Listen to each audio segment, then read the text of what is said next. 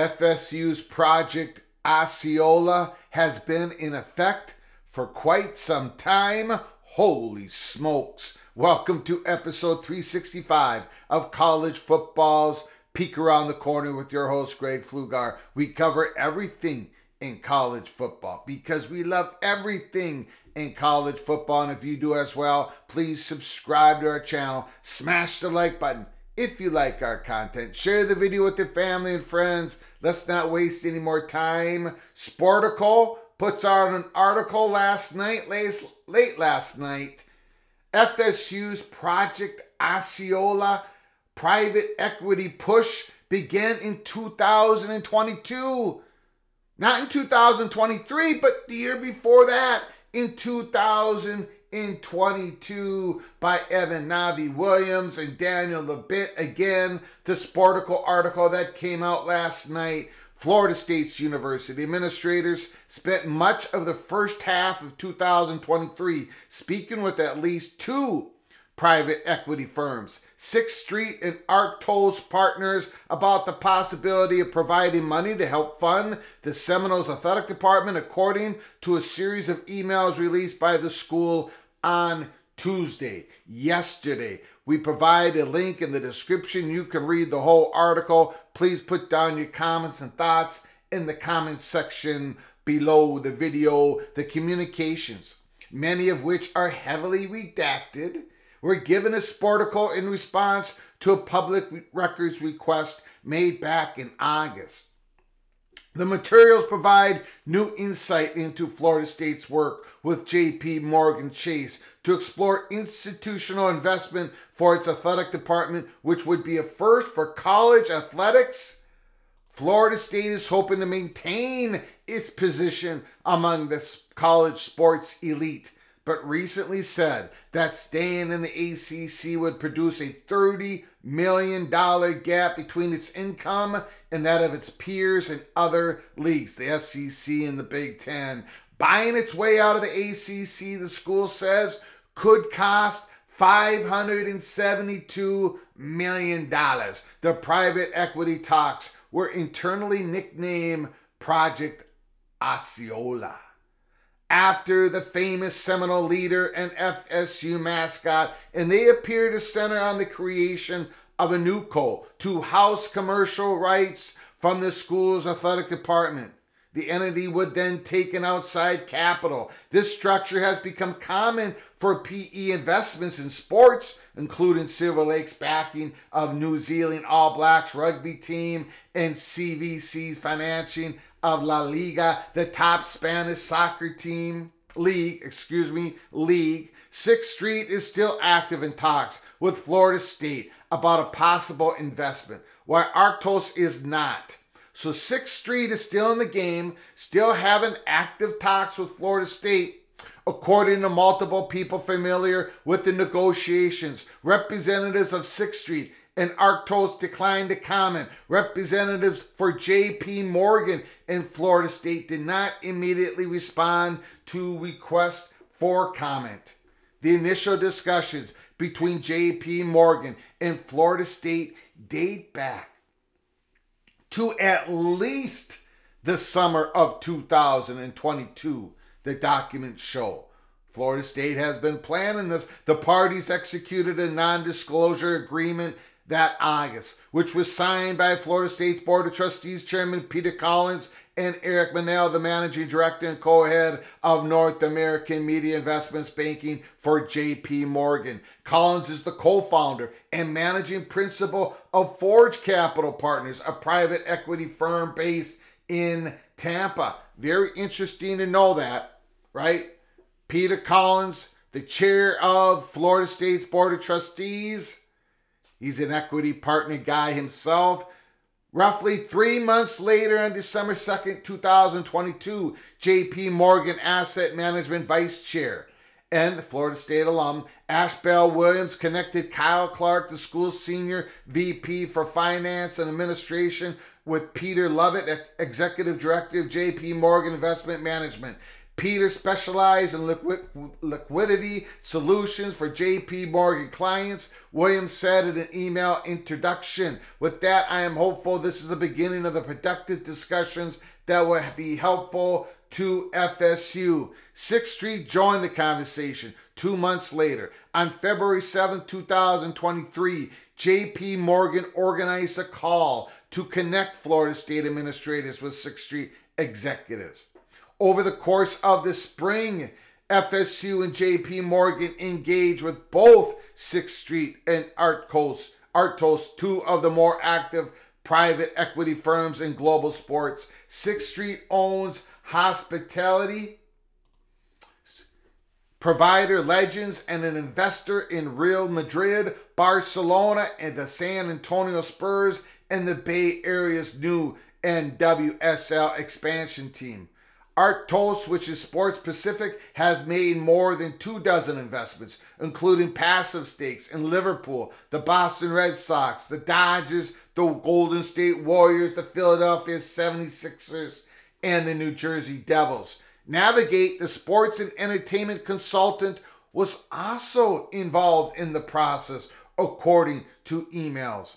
While financial specifics are unclear, both Sixth Street and Arctos went through some form of term sheet review in late May and early June.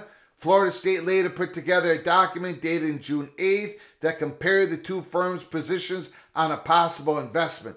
The version of that document provided to Sportico is heavily redacted, but it does provide some information about where talk stood at the time. It lists Arctos' initial purchase of about amount of $75 million. Sixth Street's is redacted. The document also suggests Sixth Street and Arctos had differing positions on FSU's intellectual property license, with Sixth Street wanting the license to be exclusive, where Arctos was fine with the school's desire for a non-exclusive IP license to be granted to the newly formed company. The school also built out a 28-page financial model dated August 2023 and marked strictly private and confidential. The document projects massive jumps. It projects massive jumps in the Seminoles' revenue in the incoming years, including its conference distribution share, going from $44.3 million in 2023 to $84.5 million in 2027, owing to an anticipated bump in payouts from the college football playoff. That is quite a jump. It might be a little bit too optimistic, in my opinion, here at PATC. We shall see what that amount is for every Power 4 school. We're going to find out hopefully in the next 6 months. The school projected those conference distribution figures reaching $187.7 million by 2024. It is worth noting that projections were made months prior to Florida State Board voting to try and sue its way out of the ACC. That litigation is currently ongoing. And another email attachment labeled FSU's Sixth Street Diligence Tracker includes a list of dozens of categories of financial information, requests, and questions such as, how is FSU thinking about a new multimedia rights deal? According to the document, the school was currently exploring various third-party relationships and running a bid process in September of 2023, with an expectation it would make a new partner selection mid-October 2023. However, the school, which has most recently partnered with Learfield, has not made any public indications that it's looking to switch to another multimedia rights company or that it has amended its Learfield deal. According to its most recent NCAA revenue and expense disclosure, Florida State made $172 million on athletics in 2022-2023 school year, a $22 million spike from the prior 12 months. This led to a reported athletic department debt of $2.5 million in FY23. after the school reported a $10.4 million surplus in the previous year. The financial picture, according to FSU's board members, will start to get more challenging. The school says the current revenue gap between FSU and its comparable peers in the richer Big Ten and the SEC conferences was about $7 million this year. That will grow to $30 million per year next year as realignment and the new TV deals start to take shape.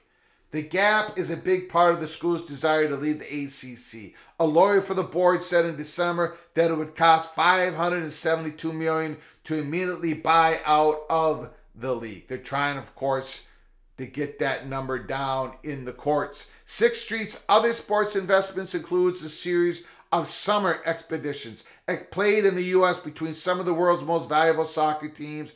In July, Sixth Street managing director invited a group of Florida State officials, including Collins and President McCullough, to a matchup between Barcelona and Real Madrid at AT&T Stadium in Dallas. And finally, in the article, not to be greedy, but it would be impossible for us to bring a couple of our larger boosters with us, Collins replied, the chair of the Florida State Board of Trustees. It would be a very nice trip for them to go there with the three of us. If it's not possible, that's fine. Just trying to get the most mileage out of this for the university. All that information, all that communication in an email was picked up by Sportico. FOIA request back in August. They got it on Tuesday. Yesterday, a large part of that was redacted, especially when it came to some financial back and forth with Sixth Street between Florida State and the private equity firm Sixth Street. A lot of that information was redacted. One of the big things we learned in this FOIA request that Sportico did in August that they received in Tuesday is FSU was at least starting to begin talks with private equity firms by 2022, the summer of 2022. It could have happened before that, but at least by the summer of 2022, Florida State was already, Project Osceola had begun. Holy smokes. So Florida State has been planning a possible partnership for, we know the reasons why, with a private equity firm. It looks like it might be Sixth Street with JP Morgan in that relationship. Man, oh man, we're going to have to buckle up. Private equity firms, we had a report a couple days ago. We did a live show on it. The private equity firms are circling around the whole landscape of college football, of college athletics, because they believe the market, it has a lot of potential, but it is all screwed up in how it runs itself. It's inefficient. And that's what private equity firms, that's what they enjoy. They like to get into those marketplaces where there's a lot of value there, untapped value, but because of its inefficiencies and how it's run, it's all screwed up. Florida State could be the first to dabble into the private equity world. But let me ask you a question before we end episode 365. And please put it down in the comment section below the video, your answer. Do you think that Florida State is the only ACC school that has talked with private equity firms in the last 18 months? Yes or no? Let me know. We know that Florida State is the only school that has sued the ACC. The only one that has stepped out and got into the courts, Leon County, ACC, Mecklenburg County. But are they the only ACC school that has had deep discussions with private equity firms? My answer is no, they're not the only ones. So buckle up, brace for impact. Please stick with us here at Peek Around the Corner. FSU's Project Osceola is in effect. Until next time, from all of us at PATC to all of you, please you all take great care of each other. Thank you so very much.